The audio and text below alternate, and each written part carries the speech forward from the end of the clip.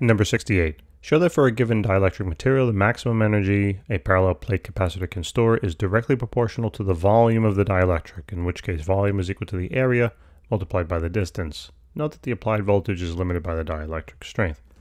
Okay. So, sure. So remember that, when we're dealing with this, it's really a three-dimensional type of a problem. All right, I'm going to try to do my best here. Well, it's probably going to fall short, but here's one of the plates. Okay, this has a certain area, right? Here's another plate. This has the same area, let's say. And then the distance between them, right, which is d. If you could imagine this as 3 dimensions, right, there's going to be some material that fills in this area and the distance. So this material in green here, which would be the dielectric material, this would have a certain volume, right? This would have a certain volume. And we know volume, is length times width times height. In this particular problem, basically, it doesn't matter how we think of it, but basically the height and the depth, the width essentially, is going to be represented as the area. Okay, right? Does that make sense? That would be the plate. So essentially in this formula, this is the area. Okay, so the volume then would then be equal to the length multiplied by the area. And then the length in this problem is the length between the two plates, which is the d.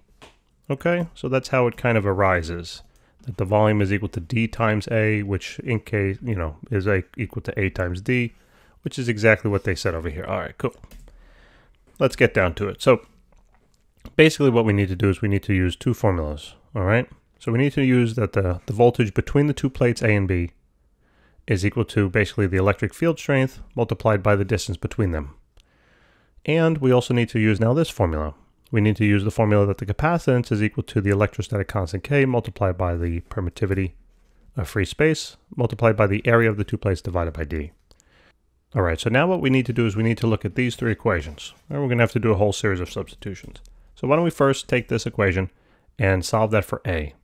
So therefore A will be equal to the volume. Remember this V stands for volume, okay? Volume divided by the distance between them. I'm going to now take this and plug it in for A in my equation on over here. So C will then be equal to the electrostatic constant K multiplied by the permittivity of free space, now multiplied by the volume divided by the distance between them, then divided by the distance. Okay? So, mathematically speaking, this is like saying the dielectric constant multiplied by the permittivity of free space multiplied by the volume divided then by d squared. Okay? Now what I'm going to do is I'm going to take this and I'm going to solve that for d, because I got to get rid of this. Okay, I want just the volume in there. So if I solve this equation now for d, I get d is equal to then the voltage between the two plates divided by that electric field strength. Okay, I put E sub L for electric field strength. So now what I'm going to do is just basically take this value and plug it on in for d.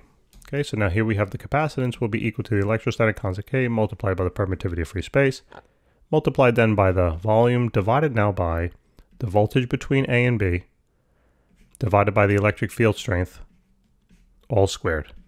Okay?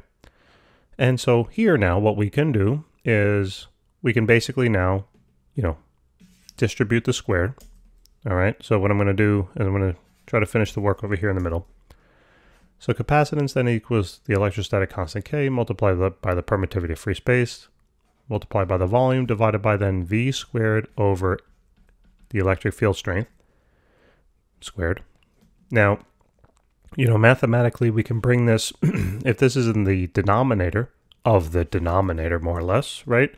We can bring that up into the numerator, okay? Or just take this fraction here, take the volume, and then multiply by the reciprocal of this whole fraction in the denominator. Anyway, how you do it, it's going to work out to be this. Times then the volume, times the electric field strength squared, all then divided by V squared. And if you now notice here, if I cross multiply this V squared on out, look what I get basically. Right, look what I get. I get then C times V squared is equal to electrostatic constant K multiplied by the permittivity of free space multiplied then by the volume multiplied by the electric field strength squared. All right, so now I think we're going to just stop it here. But if you notice, see the capacitance multiplied by the volume, voltage squared? You see it over here in the formula, basically in the numerator. All right, so that's kind of how the volume is directly proportional, it says, to the energy that is stored. Okay? Yeah. All right. Anyway, guys, thanks for tuning in. I do hope this helps. Please remember to help us out and subscribe if you can, and I look forward to helping you with more problems. Take care.